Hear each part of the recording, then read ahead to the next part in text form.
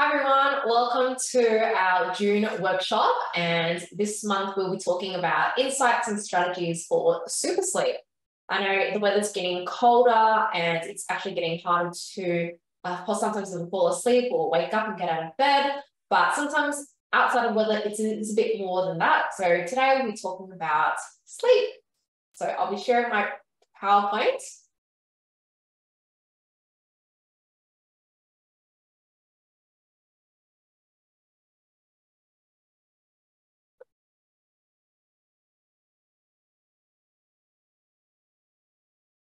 Can you see my PowerPoint there? Yeah. Thank you. All right. Awesome. So welcome again. So for those of you who don't know, I'm Dr. Cindy. I'm a chiropractor here at Provolution Health in Queanbeyan, working alongside Dr. Marcus. And today we'll be talking about insights and strategies for super sleep. What we'll be discussing in further detail is we're talking about what is considered healthy sleep in the first place. We'll talk about some common conditions and sleep disorders and how you can identify them, as well as what can you do about your sleep as well from a natural perspective. So how you can develop good sleep hygiene as well as natural ways. So without further ado, what is considered healthy sleep? So a healthy sleep is when an adult should have 7 to 9 hours of sleep per night, because this duration allows for sufficient rest and recovery. This healthy sleep also includes the ability to fall asleep within a reasonable time frame, as difficulties in falling asleep may indicate an underlying sleep disorder or condition that needs to be addressed. A key aspect of healthy sleep is experiencing minimal interruptions during the night, because frequent awakenings can disrupt the sleep cycle, which we'll talk about more later, and affect your overall sleep quality. Healthy sleep also includes having deep sleep stages, also known as a slow wave sleep, because deep sleep promotes physical restoration, memory consolidation, and also overall brain health. Having healthy sleep leads to waking up feeling more refreshed, rejuvenated, and also ready for the day. If you consistently wake up feeling tired or groggy, it may indicate insufficient or poor quality sleep, which can also even sometimes ruin your day as well. Maintaining a sleep schedule that is consistent is also essential for healthy sleep, because when you go to bed and you wake up regularly at the same consistent time, it also helps regulate the body's internal clock and therefore promotes better sleep quality as well. So the next thing I want to talk about is 4 stages of sleep. This just will provide greater insight into what sleep happens during the night as well. So when it comes to sleep, there are, as you can see here, 4 stages. This includes 1 stage of rapid eye movement sleep. A shortcut is REM, and then the other 3 are non-REM sleep. So these stages are determined based on an analysis of your brain during sleep, which then shows distinct patterns that characterize each stage. So your non-REM sleep, your NREM, or you can say N1, N2, and 3, there are 3 stages, and the higher the stage of NREM sleep, the harder it is to wake someone up. So stage 1, N1, is essentially when a person first falls asleep. So this stage normally lasts just 1 to 7 minutes. And during the N1 sleep, the body hasn't fully relaxed at all, though the body and the brain activities start to slow down with brief movements, right? And there are light changes in the brain activity associated with falling asleep in this stage. So it's easy to wake someone up when they're only in N1, but if a person's not disturbed, they can move quickly onto stage 2, N2. And as the night unfolds, an uninterrupted sleeper may not actually spend sleep at all in stage 1, because they go into stage 2 quickly. So during stage 2, you can see it's much bigger. This is when the body enters a more scheduled and subdued state, including when there's a drop in the body's temperature. The muscles of the body also relax more. The breathing rate is slower, and then the heart rate also slows down as well. This person's now in a bit of deeper sleep. So at the same time, the brain waves show a new pattern, and then the eye movements stop as well. So the brain activity slows down, but at the same time, there are still short bursts of brain activity that actually help resist being woken up by external factors and stimulants. So this phase can last for 10 to 25 minutes during the first sleep cycle, and each time you have N2 stage, it can become longer and longer during the night. So collectively, a person typically spends about half of their sleep time in N2 sleep, which is why you can see on this pie graph here, it makes up a bigger amount. The next and last non-REM sleep stage is N3, and this is deep sleep. This is when it's harder to wake someone up if they're in this phase. So the muscle tone, the pulse, and the breathing rate decreases even further, and then this is when the body even relaxes more. So the brain activity during this period has an identifiable pattern, which is what's known as delta waves. So for this reason, stage 3 may also be called delta sleep or slow wave sleep, what I was speaking about earlier. And in this stage, experts believe that it's critical for restorative sleep, which allows the body to recover and grow. During this phase of sleep, this stage, N3, it may also improve the body's immune system and allow for other bodily processes to also take place.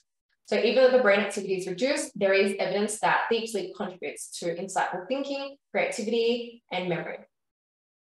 So you spend the most time in deep sleep during the first half of the night, and during the early sleep cycles, N3 stages commonly last for 20 to 40 minutes. And as you continue sleeping, these stages get shorter and more time gets spent in REM sleep instead.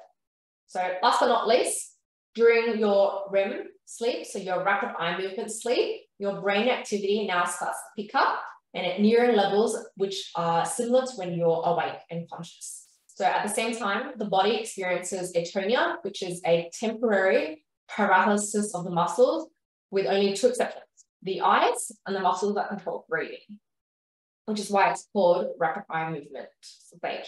So even though the eyes are closed, they can be seen moving quickly, which is how, like I said, the stage gets its name.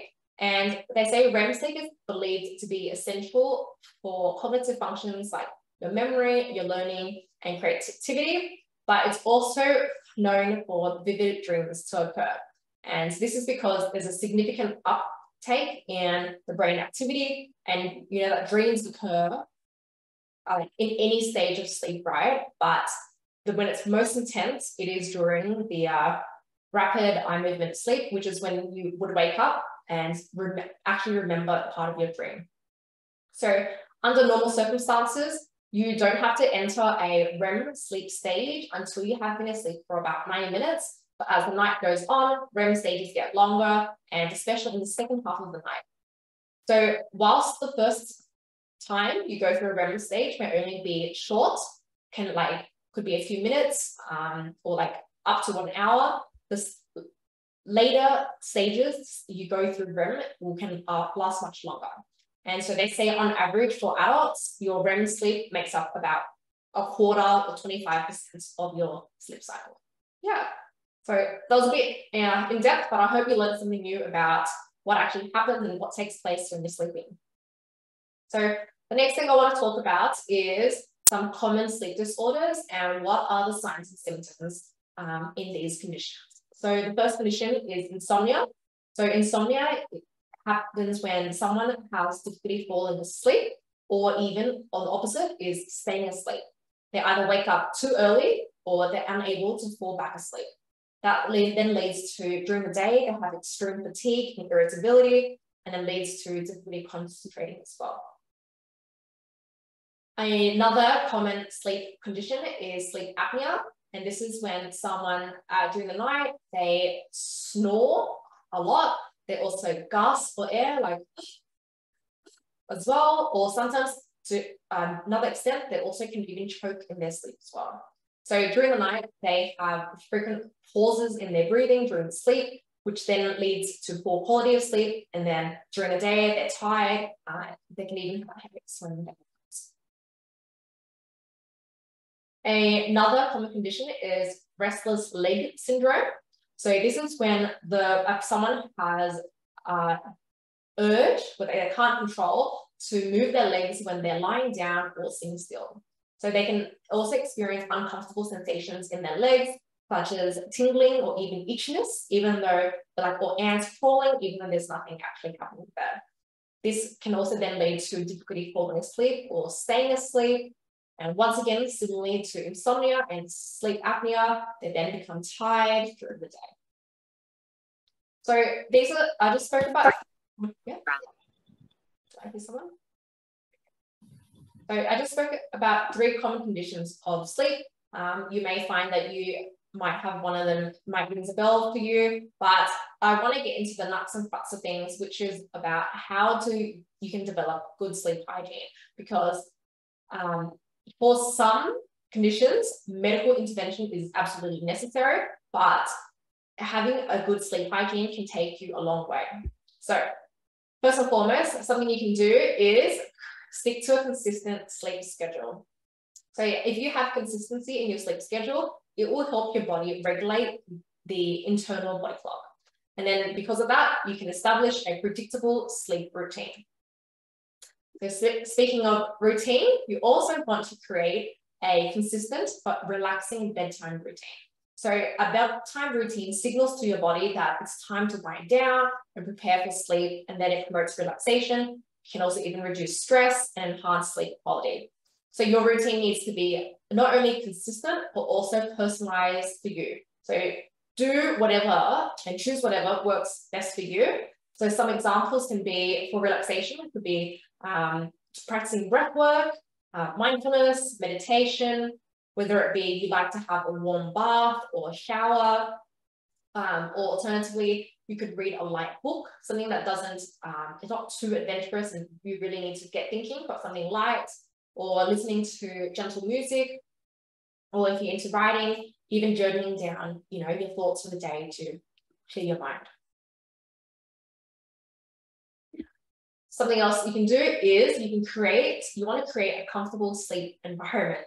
So there's a lot of factors that defines and makes up comfortable, and it's also subjective as well, but things you can consider is controlling the temperature of your bedroom so that it's cool but also comfortable. You don't want to be too hot or too cold.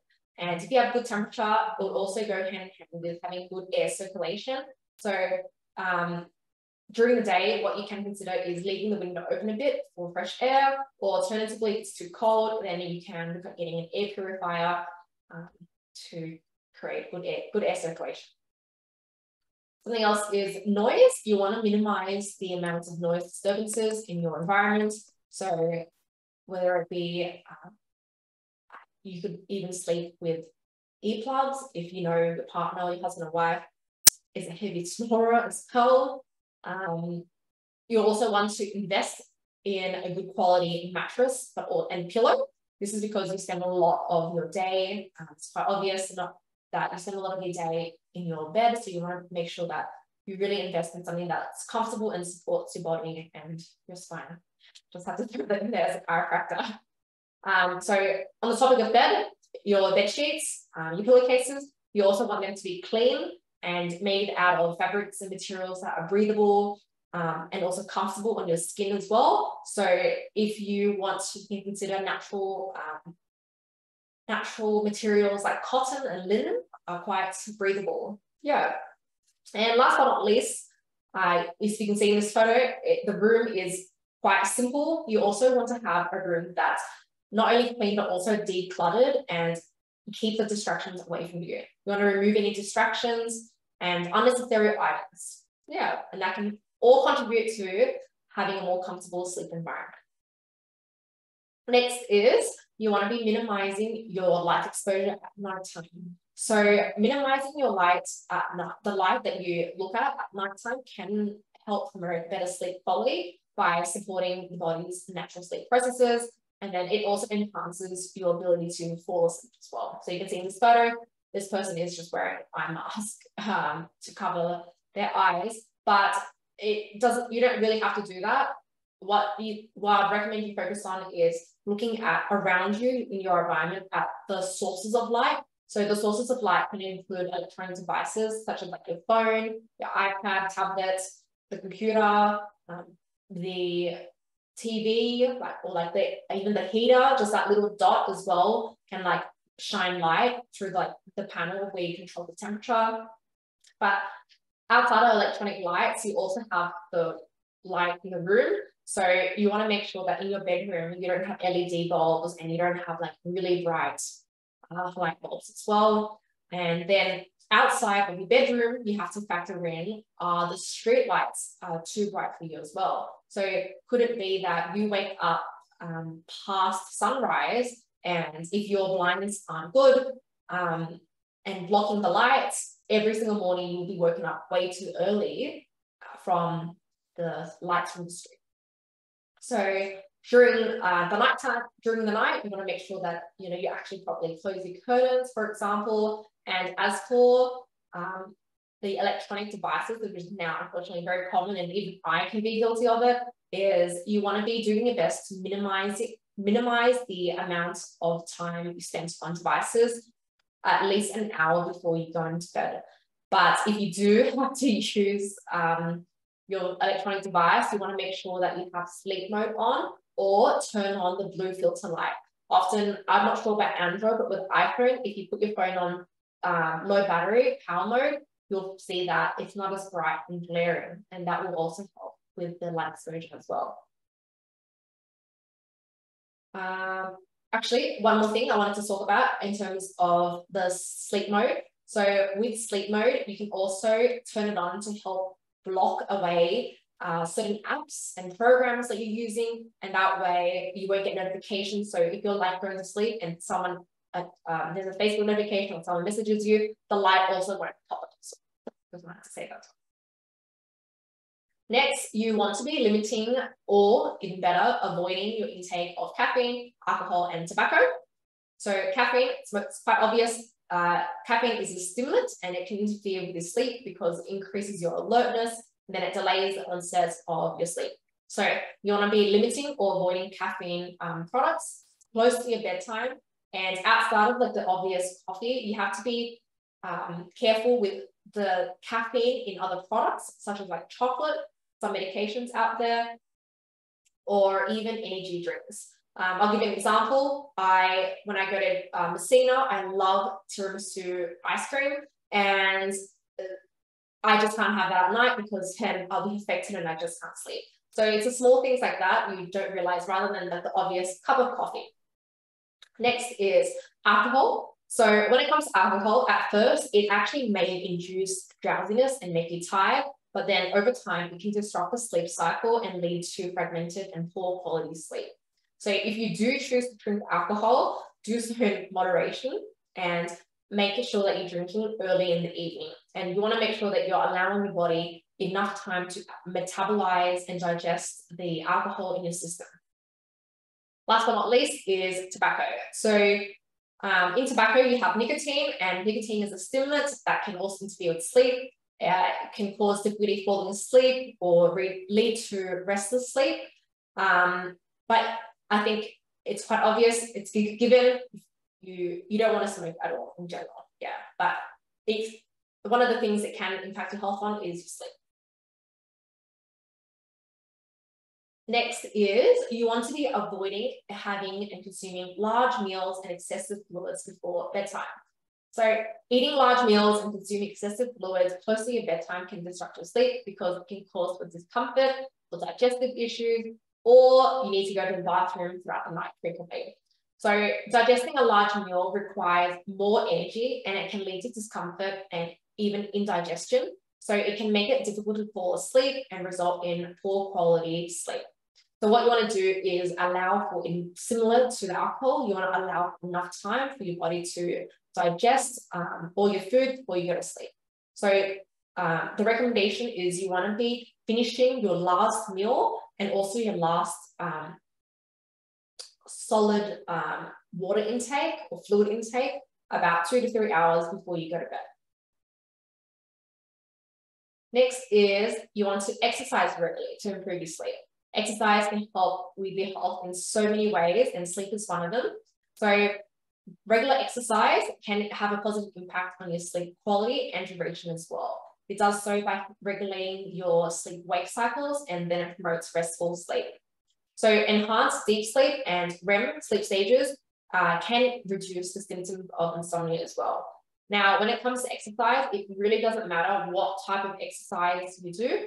So you could be doing aerobic exercise, like cardiovascular exercise, like jogging, running, for example. And then you could also be doing resistance training, that's like lifting weights, or even mind-body exercise will improve your sleep as well. So mind-body being like lower gentle exercises like yoga, Pilates, or Tai Chi as well. This can also improve your sleep.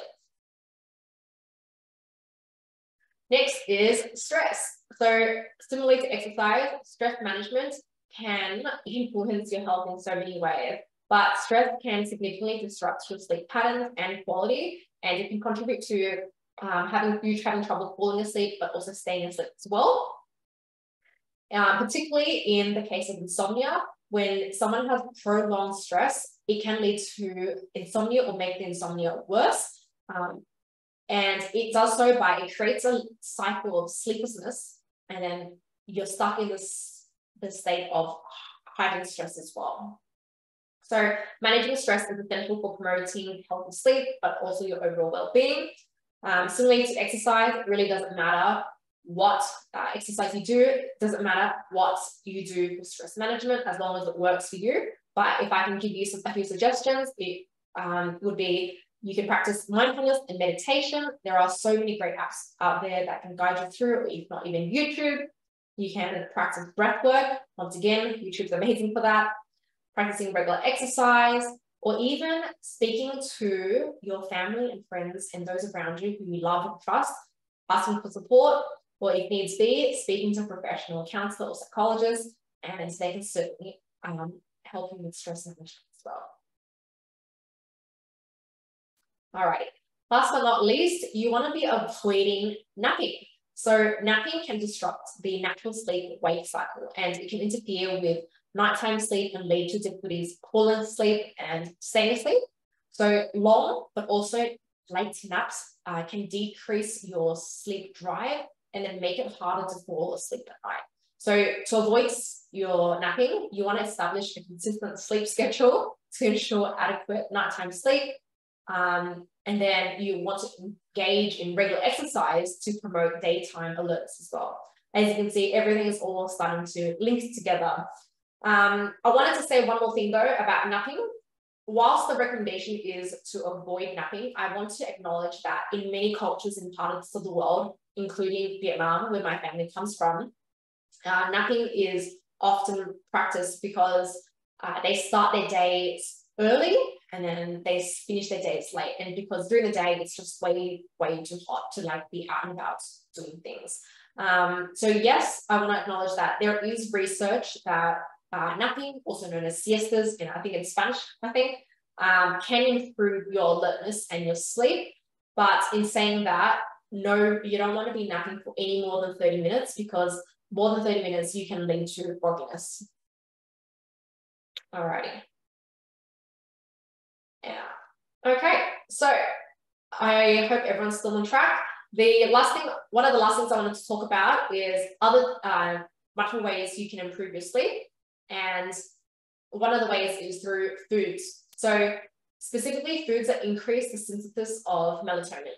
Now, what melatonin is it's a hormone that helps regulate the sleep-wake cycle. And consuming certain foods can support the synthesis and release of melatonin.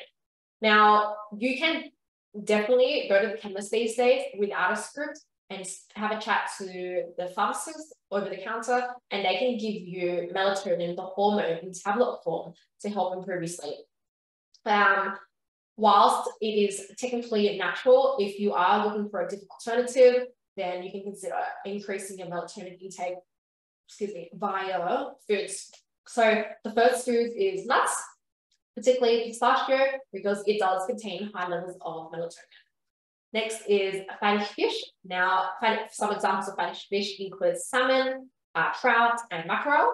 And this is because these fishes are high in omega-3 fatty acids, And then what happens is these fatty acids support the production of melatonin.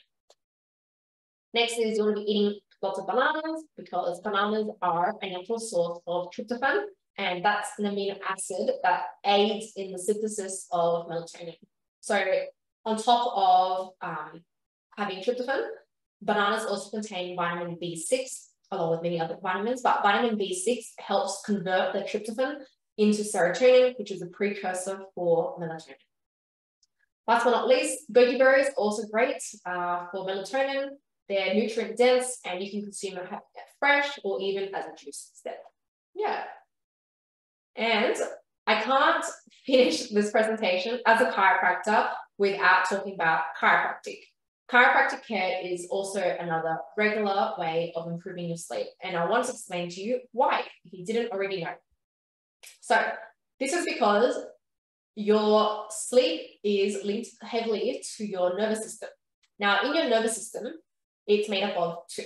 You have your parasympathetic and your sympathetic nervous system, as you can see on the left and the right.